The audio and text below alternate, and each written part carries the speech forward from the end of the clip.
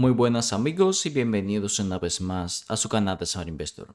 Si han estado siguiendo nuestro canal por algún tiempo, saben que durante mucho tiempo tuve una posición en cash muy importante. En algún momento llegó a ser más del 50% del portafolio que tuve en cash. Pero en la pasada semana con algunos puts que abrí y estos puts se ejecutaron y me consumió todo el cash que tenía disponible para defender esas posiciones. En el día de hoy vamos a estar hablando de esas tres acciones que me consumieron todo el cash que tenía disponible. Vamos a estar haciendo un breve análisis de las mismas y también les voy a estar explicando la estrategia que voy a seguir a partir de ahora con todas estas acciones que tengo de la compañía. Sin más, vamos a comenzar.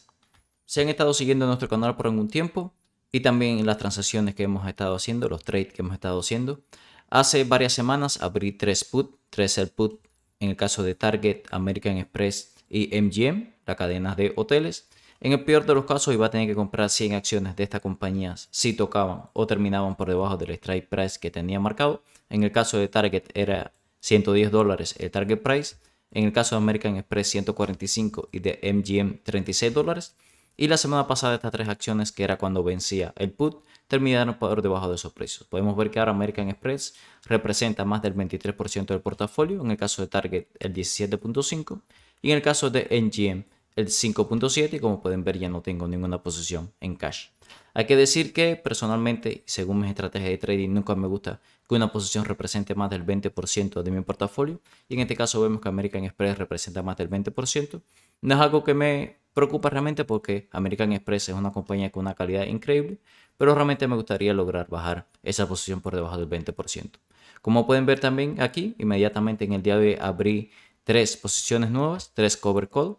Básicamente lo que me comprometí fue a vender 100 acciones de Target, las 100 acciones que me asignaron en la venta del put.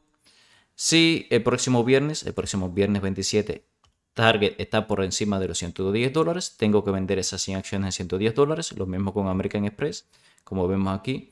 Si el próximo viernes terminan por encima de 145, tengo que vender las acciones. Y en el caso de NGN también, si terminan por encima de 36, tengo que vender las acciones. Y por abrir esas posiciones recolecté más de $200 en crédito. Así que eso me ha ayudado también a bajar mi precio medio. Esta es una estrategia que me gusta mucho. Vendo puts, si me asignan, le hago cover calls para seguir sacando prima. Y como siempre les recomiendo cuando hablamos del tema de las acciones, este es un tema un poco más avanzado. Y también hay que decir que solamente lo hago con acciones de calidad y que me gusten las valuaciones que tiene. Teniendo en cuenta todo esto, vamos a echarle un vistazo rápido a Target, American Express y MGM para ver si a los precios actuales todavía nos ofrece oportunidades. Vamos a empezar echándole un vistazo desde el punto de vista fundamental a estas compañías y luego vamos a pasar al análisis técnico. En el caso de Target podemos ver que las acciones han seguido cayendo un poco en el día de hoy, 0.56%. Su fair value o valor intrínseco lo tenemos en $145, un 34% por encima del precio de las acciones. Y Morningstar le están dando un fair value de $139, un 28% por encima del precio de las acciones. Esta es una compañía bastante grande con una capitalización de mercado de casi 50 billones. Es una de las mayores tiendas minoristas de los Estados Unidos. Y vemos que tiene un dividendo bastante interesante de más del 4%. Y es una compañía que tiene bastante liquidez. Se negocia más de 5 millones de acciones en cada sesión. Si echamos un vistazo rápido a los ratios financieros, vemos que históricamente la compañía está bien barata. El PE ratio promedio había sido de 18 en los últimos 5 años, ahora está en 14, un 27% mejor. Y vemos que el price to book, el price to sell y el price to cash flow también están bastante mejor que su promedio de 5 años. Financieramente no está tan fuerte, lo vemos aquí, la cantidad de cash, débito y free cash flow per share está peor. Y si vemos su balance sheet, vemos que en este momento la compañía tiene más pasivos que activos, 19.5 billones en pasivos, 17.8 billones en activos, por esa parte está peor. Lo que sí hay que decir que la compañía apenas tiene 130 millones en deuda a corto plazo y más de 2.2 billones en cash y otros activos equivalentes, así que no hay ningún tipo de riesgo de que la compañía se vaya a la bancarrota. Esta es una compañía también que le gusta a los analistas, vemos que le dan consenso de compra y un rating de 3.58 sobre 5 y el precio objetivo para dentro de un año de $185 por acción está un 70% por encima del precio actual de las mismas. En cuanto al dividendo, vemos que este es uno de los aspectos más interesantes, está dando un 4% de dividendo y el payout ratio apenas 59%, es decir que no hay riesgo de que la compañía corte el dividendo por el momento.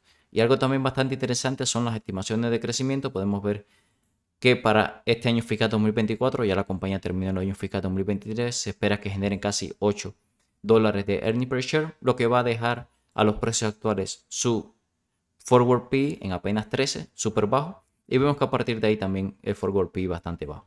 Y esto incluso no teniendo en cuenta el programa de recompra de acciones de la compañía, que es bastante agresivo, así que estas evaluaciones se pueden ver incluso más baratas.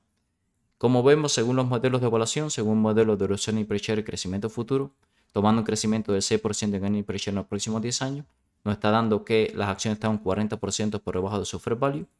Y si vemos el modelo del discount cash flow, estamos teniendo un fair value de casi $140, un 28% por encima del precio de las acciones. Es decir, que por evaluaciones la compañía realmente está bastante barata y vemos que financieramente es verdad que no está tan estable como en otros años, pero esta es una compañía bastante grande, el balance sheet no se ve tan mal y como les decía, las evaluaciones bastante buenas. Vamos a ver ahora desde el punto de vista técnico. Desde el punto de vista técnico, las acciones están bastante bajitas, vemos como a corto plazo sigue siendo altos cada vez más bajos y bajos cada vez más bajos, ha roto toda la zona de soporte que tenía marcada. Por el momento hay que decir que el RSI estaba saliendo de zona de sobreventa, por el momento se ve bastante saludable. Y en el caso del MACD también viene saliendo de zona de sobreventa, aunque vemos que tenemos histogramas en verde decreciente. ¿Qué me quiere decir esto? Que podemos tener una reversión a corto plazo para después ver un incremento en el valor de las acciones. Pueden ver aquí que tengo marcado el cover call que abrí en la zona de los $110 con expiración para este próximo viernes. Como les decía, estoy capturando más crédito para mejorar mi precio medio, que por el momento sigue bastante bajo. También quería comentarle que si tenemos en cuenta el último reporte de earnings de la compañía, podemos ver aquí que es verdad que las ventas disminuyeron en casi un 5% si la comparamos con el mismo periodo del año fiscal 2022. Pasó de 25.6 billones a 24.3 billones. Pero también hay que decir que en este mismo periodo, fíjense los earnings per share de la compañía, pasaron de apenas 40 centavos por acción, recuerden que estas son las ganancias brutas de la compañía, a $1.81 por acción. Y la gran diferencia aquí también que tenemos es los costos para generar estos ingresos, que pasaron de 20.1 billones a 17.7 billones, cayeron en un 11%. ¿Qué me quiere decir esto? Que la compañía está siendo capaz de generar más ingresos con menos costos. Vemos aquí que mientras que los ingresos cayeron 4.5%, los costos 11.6%, es decir, que son más eficientes. Y vemos que ahora la compañía está siendo capaz de generar también mucho más net income, es decir, earnings per share, que lo que generaba el año pasado aún con más ingresos. Así que ya parece que estamos tocando fondo y la compañía a partir de ahora todo parece indicar que puede mejorar mucho. Vamos a pasar a la siguiente.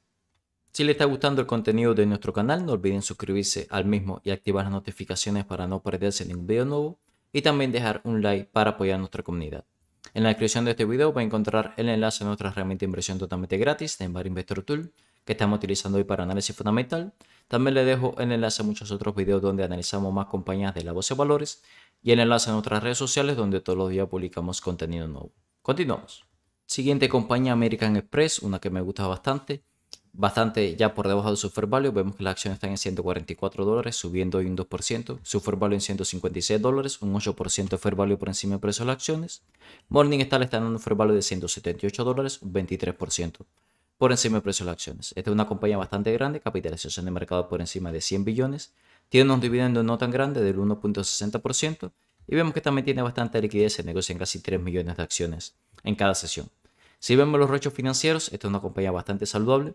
Vemos que las valuaciones históricas están bastante bajas, el P/E ratio está un 34% por debajo de su promedio de 5 años y el price to book, el price to sell y el price to cash flow también bastante por debajo de su promedio de 5 años. Financieramente la compañía también se ve bastante bien, es verdad que tiene un poco menos de cash, pero tiene menos deuda y más free cash flow. Si vemos esto con más detalle en su balance sheet, la compañía tiene 36.8 billones en activos comparado con apenas 13.4 billones en pasivos, es decir, que tiene casi el triple de activos que pasivos. Y también apenas tiene $1 billón en deuda a corto plazo y más de 34 billones en cash y otros activos equivalentes. Y vemos que también tiene 44 billones en deuda a largo plazo y más de 36.8 billones en cash y otras inversiones a corto plazo. Prácticamente puede pagar toda la deuda con el cash que tiene. Algo impresionante también es cómo han logrado bajar la deuda. Vean aquí como en el 2019 tenían 64 billones en deuda a largo plazo, ahora apenas 44 billones, es decir, han bajado su deuda en 20 billones en solamente 3 años. Y en ese mismo periodo el cash no ha caído, fíjense cómo ha aumentado de 30 billones hasta 36.8 billones. Es verdad que tuvimos un pico en el 2020, pero vemos que a lo largo del tiempo la compañía, la tendencia claramente es a bajar la deuda y a aumentar el cash y las inversiones a corto plazo, así que es muy saludable financieramente. Esta es una compañía que también le gusta mucho a los analistas, le dan un consenso de compra, un rating de 3.50 sobre 5 y vemos que el precio objetivo está un 24% por encima del precio de las acciones, precio objetivo de $180. Podemos ver que los dividendos, ¿verdad?, que en estos momentos no son muy altos, apenas el 1.60% de dividend yield, pero en los últimos 10 años han incrementado este dividendo 160%, es decir, lo han multiplicado 1.6 veces y el payout ratio está en torno al 21%, bastante bajo, así que tiene bastante márgenes para subirlo. En cuanto a las estimaciones de crecimiento, se espera que siga con un crecimiento bastante sólido. Se espera que en este año fiscal 2023 lo cierre con un crecimiento del 15% en ingresos y 12% en earnings per share. Se espera que caiga un poco el free cash flow, pero a partir del año que viene vemos una recuperación. Y si vemos las evaluaciones futuras, se espera que este año cierre con un forward P de apenas 13 y a partir de ahí vemos forward P bastante bajo. Como veíamos, esta es una compañía que tiende a tener un forward P más cerca de 20 que de 10 y vemos que a los precios actuales estaríamos pagando un forward P bastante cerca de 10, así que se ve bastante tentadora por evaluaciones. Si vemos según nuestro modelo de evaluación, según el modelo de los earnings per share y crecimiento futuro, con un crecimiento del 6% en los próximos 10 años en earnings per share, estaremos teniendo un fair value de $160, un 10% por encima del precio de las acciones, y según el modelo del discount cash flow tenemos un fair value de $152, casi un 6% por encima del precio de las acciones, así que como vemos se ve bastante bien en evaluaciones y también financieramente. Vamos a echarle un vistazo ahora al análisis técnico. Cuando analizamos esta compañía le comentaba que tenemos tres zonas de acumulación bastante claras, la zona de los $156, la zona de los $146, que había puesto exactamente mi put por debajo de esa zona porque me parecía que era una zona de soporte bastante interesante y la mejor zona la zona de los 136. Como vemos, ya rompió la zona esta que tenía marcada para el put de los $145, que anteriormente había sido una zona de soporte. Ahora fíjense como durante 2 sesiones se convierte en una zona de resistencia. Aquí sí también a corto plazo que las acciones vienen saliendo de zona de sobreventa, así que podremos esperar una reversión en el precio en cualquier momento. Si viene a buscar la zona de los $136 sería la mejor zona para comprar esta compañía sin duda. También hay que decir que tuvimos un dead cross hace poco, un cruce de la muerte, la media móvil de 50 periodos cruzando a la baja la de 200 periodos, lo cual es un momento técnico bastante bajista. Así que como decía, no me sorprendería verla en la zona de los $136. Algo que me sorprendió de esta compañía es que a pesar de que su reporte de earnings fue bastante sólido, lo vemos aquí. Fíjense cómo reportaron un crecimiento del 13% en ingresos, un incremento de los earnings per share en 34% y del net income en un 30%, y aún así las acciones cayeron y el informe de ganancia fue bastante sólido. Como vemos, las compañías tanto desde el punto de vista de sus finanzas como de las ganancias que está reportando y evaluaciones se ve bastante bien. Vamos a pasar a la última compañía que le traigo en este video. Y la última compañía de la que vamos a hablar es MGM Resorts, una compañía del sector de casinos y hoteles, cotizando casi $37 por acción, fair value en $48, un 30% por debajo el valor de las acciones con respecto a su fair value. Morningstar le está dando un fair value de $51, casi un 40% por encima del precio de las acciones. Esta es una compañía con una capitalización mediana de casi 30 billones. Vemos que en los últimos 4 trimestres fiscales no ha sido capaz de generar ganancias. Es una compañía muy volátil, un Vera por encima de 2, es más del doble de volátil que la media de mercado. Y es una compañía con bastante liquidez, se negocia más de 5 millones de acciones en cada sesión. Si vemos los ratios financieros de la compañía, realmente se ve bastante saludable. Tiene más del doble de activos que pasivos, tiene más activos que deuda a corto plazo. Hay que decir que como no ha generado ganancia en los últimos 4 trimestres fiscales, no tenemos P/E ratio, es negativo en estos momentos, pero tengan en cuenta que en los últimos 5 años esta compañía ha cotizado con un P/E ratio promedio de 21, así que hay que tener en cuenta cuando veamos las evaluaciones futuras. Podemos ver que el price to book se ve un poco peor, el price to sell se ve muy bajo. Las compañías que tienen un price to sell por debajo de 1 son por lo general las que busco y vemos que en este caso es de 0.87, bastante bajo el price to sell. Si vemos con más detalle el balance sheet, vemos que la compañía tiene 8.1 billones en pasivos, en activos, disculpen, comparado con 4.5 billones en pasivos, es decir que tiene muchos más activos que pasivos. Y tiene 1.2 billones en deuda a corto plazo y casi 6 billones en cash y otros activos equivalentes. Así que no hay ningún tipo de riesgo de que esta compañía se vaya a la bancarrota en el corto plazo. Algo negativo es que la cantidad de deuda a largo plazo ha aumentado bastante. Fíjense cómo pasó de 20.7 billones en el 2020 a 33.8 billones en el 2022. Aunque también hay que entender que este tipo de compañías sufrieron bastante durante el COVID y acumularon mucha deuda a largo plazo. Vemos que también le gusta bastante a los analistas, les dan un consenso de compra y un rating de 4.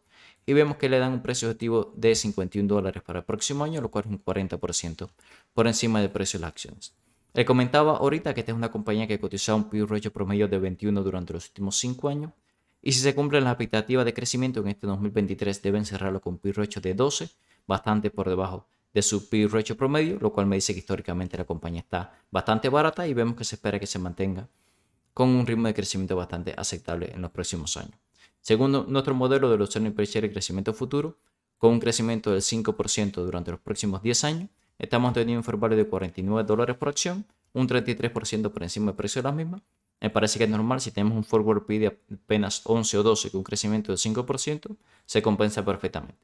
En el caso del modelo del discount cash flow, estamos teniendo un fair value de $47 por acción, casi un 28% por encima del precio de las acciones. Como podemos ver, desde el punto de vista de evaluaciones, la compañía se ve muy bien y financieramente también se ve bastante sólida, por lo menos por el momento. Vamos a pasar ahora al análisis técnico de esta compañía. Desde el punto de vista técnico, teníamos una primera zona de acumulación muy interesante, casi en los $39, que había reconocido como zona de soporte muchas veces en el pasado. Y teníamos otra zona muy interesante en la zona de los $36 aproximadamente. Ahí había puesto el sell put. Vemos todas las veces que había reconocido como zona de soporte y resistencia en el pasado. Por el momento vemos que el RSI está saliendo de zona de sobreventa. El MACD también lo tenemos con cruce alcista, aunque tenemos histogramas en verde cada vez más pequeños. Realmente la compañía a corto plazo se sigue viendo bastante bajita. Vemos aquí como no logra romper la tendencia bajita. También estamos teniendo un dead cross, un cruce de la muerte, la media móvil de 50 periodos cruzando a la baja la media móvil de 200 periodos. Pero también hay que decir que está aguantando bastante bien esta zona de los $36-37. Vamos a ver si para el próximo viernes termina por encima de los $36 y se me venden las 100 acciones que tengo en esta compañía.